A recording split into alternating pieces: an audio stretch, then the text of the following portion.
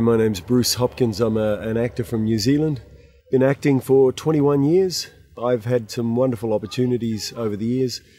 Played the featured role of Gambling in Lord of the Rings. In Sleeper, I work alongside Detective Malloy, who's a young guy, American, Texan. He's in the force over here now, and he's now my new sidekick.